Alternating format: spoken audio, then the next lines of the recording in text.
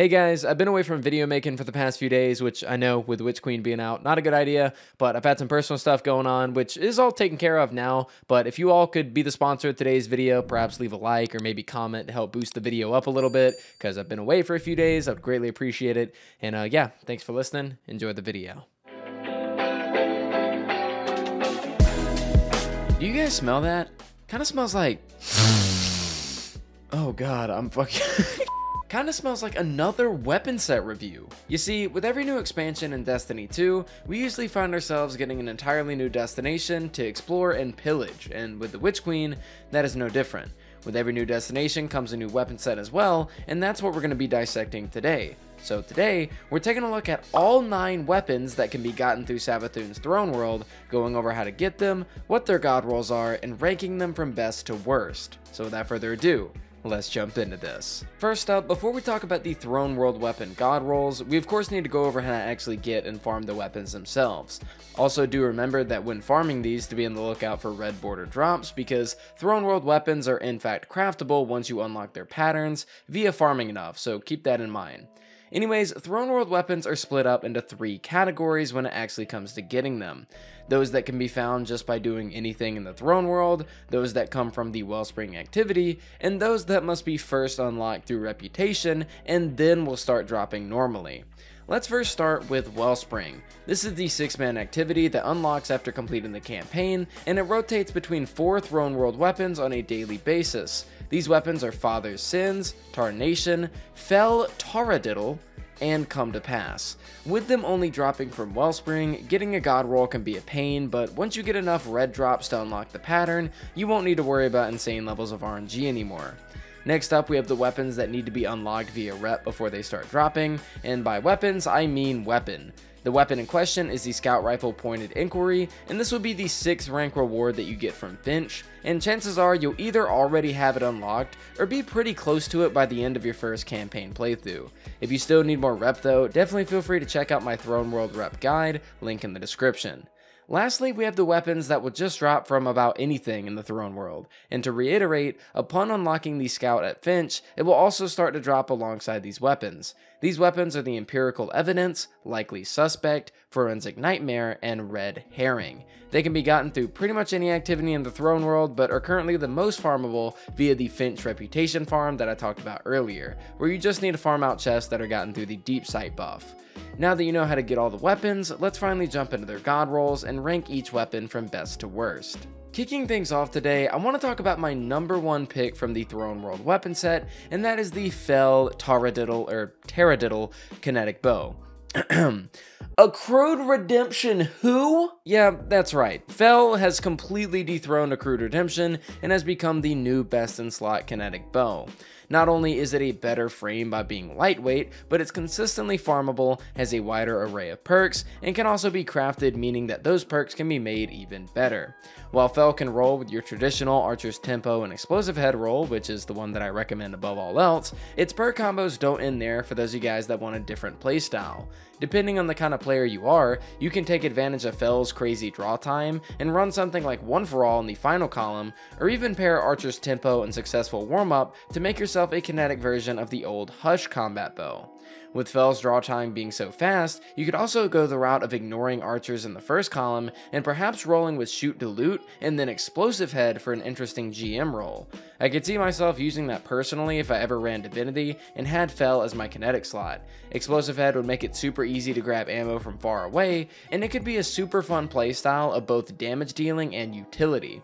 Either way, this bow is phenomenal and is my #1 pick out of the weapon set. Up next from the new king of kinetic bows, I want to talk about my #2 overall pick, and that's actually going to be the Red Herring Void Rocket Launcher. With the new changes to rocket archetypes, Red Herring fits nicely in the middle as the 2nd strongest of all the archetypes in terms of individual rocket damage, but it also has something that currently no rocket in the game can benefit from, and that is the enhanced field prep perk, which in theory will give this rocket way more sustainable DPS throughout raid encounters because it's going to give you way more reserves. Combine this with the 20% damage buff that Lasting Impression has, and perhaps a teammate using Galley to further buff the potential of this rocket, and you got got yourself a really great pick for raid situations. This rocket might not have intrinsic tracking like some of the precision frames do, but it makes up for that in damage per shot, as well as overall reserves for those fights that last a little bit on the longer side. Pretty great rocket overall, and I definitely see myself crafting and leveling one in the near future. Moving on from Red Herring, we have a weapon I've been waiting for since I first saw it teased inside of 𝗏 before Witch Queen, and that is the Forensic Nightmare SMG. This is our first proper taste of a full auto stasis weapon, and with it being a slower RPM with higher damage per shot, it makes perks like Headstone much easier to proc. I've crafted myself a perpetual motion and headstone roll of this SMG, and I've been having an absolute blast synergizing the damage type with my Diamond Lance Titan. I know a lot of people are high on Void weapons right now due to Void 3.0 and all the new content, but don't overlook Forensic Nightmare. It might not be the craziest weapon for in-game content, but it's absolutely a blast when playing in casual content, so big recommend picking this up if you're a fan of stasis. Now, just because I was gassing up a stasis weapon doesn't mean I've forgotten about my Void brethren, because let me tell you something, this fusion rifle I'm about to discuss is truly special, and that is the 𝗨𝗟𝗂𝗏. This rapid fire frame fusion is giving me heavy Cartesian coordinate vibes back when that was the meta, mainly because of its perk pool though. Running the god roll of stats for all and one for all is going to boost this weapon's damage to almost feeling like particle deconstruction, and its reload speed on top of that is just a chef's kiss. Combine this with the crazy void meta that we're in, and you can use this fusion as a means of clearing out rooms and rooms of ads with no problem. Explosions galore with the mod 𝗨𝗏𝗍𝗏 on top of the crazy damage from one for all is just fantastic. We also have a future aspect coming after the raid that will allow you to proc the volatile debuff with void weapons by getting grenade kills. So when that aspect drops, a role like stats for all and Wellspring might not be a bad call, as combining that with a controversial warlock just sounds disgusting. With likely suspect being a special weapon as well, you can also run the new and very overpowered 𝗨𝗨 as your primary and have a monster of a loadout with both of these things combined. Moving on from likely suspect, we have a weapon that could truly shake up the meta in the world of sniper rifles if Bungie again ever decides to buff them, and that is the Father's Sins rapid fire sniper. With a role like Tac Mag, Triple Tap, and Focus Fury, you actually have yourself a super solid rapid fire frame that could be used for DPS. Only problem being is that, yeah, firing line would be a slightly better option here, and snipers just in general aren't that high up on the DPS viability ladder.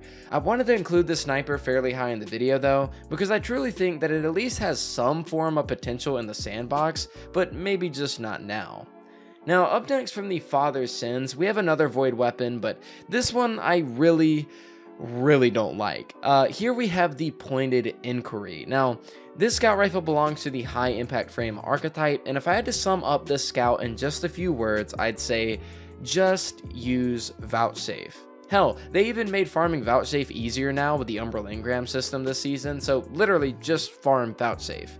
Now, I know there are going to be some of you guys in the comments that are going to say, oh Joey, but have you seen the Genesis and Adaptive Munitions perk combo? And yeah, I have, but I don't see how that makes this weapon desirable.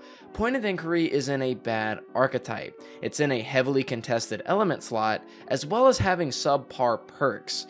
In no situation would I ever take Adaptive Munitions on a weapon of mine, unless I could also pair it with a damage perk as well. It's simply useful in too niche of situations, and if you're playing match game content, either you're running in a team that should have all the elements covered, or you're doing something solo like a Lost Sector, and you can just run Arbalest to not only cover anti-barrier, but also every single shield that you come across. The best perk roll on this scout is 4th times or stats for all with Focus Fury, and that's just not even close to making this weapon worth using in my opinion. Just stick to vouchsafe here, folks. Okay, so segueing on over from Inquiry, I feel like I need to say this every single time a new season rolls around and heavy geos are introduced, but I guess I'll do the same here. Here we have the Tarnation Rapid Fire Frame Arc Heavy GL, so let's make this quick. Heavy GLs are not good for ad clear. Why? Because there are plenty of special weapons that can do it much better due to ammo economy. Heavy GLs are not good as a DPS option unless they have full court, and even then, they're arguably not all that great. Does Tarnation have full court? No. Tarnation does have the role of field prep and one for all though, and depending on the situation, if ads are nearby and you can get one for all to proc before laying into a boss, there is some massive potential there, although it's unlikely you'll be in very many scenarios like that.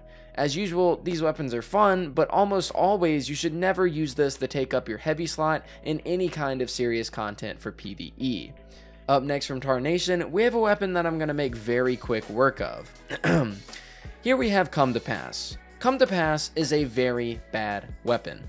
It has good rolls like triple tap, stats for all, and one for all, but where it falls short is both in its archetype and its element. The archetype is bad, and the element is currently contested with another craftable weapon known as the 𝗬𝗏𝗂𝗏, which is arguably the best elemental auto rifle in the game right now, and single-handedly it makes this weapon worthless in the sandbox.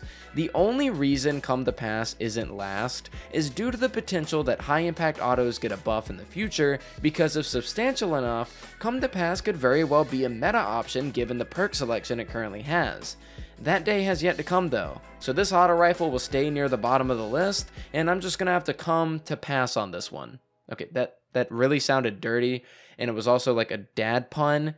I'm very disappointed in myself. Anyways, lastly for the video, we have what a lot of you guys were probably expecting to be last, the sidearm empirical evidence. Now, I know a lot of you guys think of me as a genuine sidearm hater, and for the most part, you're right, let's be honest. But normally, I'm a fan of burst and automatic sidearms exclusively. And even though this weapon fits that mold, its perk selection is just underwhelming, to say the least. Its best perk combination is probably Perpetual Motion and Adagio, but I genuinely just don't recommend wasting your time with this gun. You would need to sink so many resources into leveling this thing up, selecting the roles you want, enhancing them, and that's going to be for something that has no late game viability and is underwhelming even in the easiest content. With all that said though, ladies and gentlemen, that's going to do it for today's video. I definitely gotta say, I'm very disappointed with this weapon set compared to the set from Risen, but with standout picks like 𝗏, TARADIDDLE, Likely Suspect, Forensic Nightmare, etc., I can't entirely hate on it. This set features 9 weapons in it, and only 3 or so I'd say are top of the line, and the rest fall off kinda hard. Anyways guys, that's gonna do it for me today. But thank you guys so much for watching all the way up into this point in the video. It really helps the video and the channel out a lot. Thank you guys so much for all the support that you throw my way in general. New videos coming soon, and I'll see you guys next time.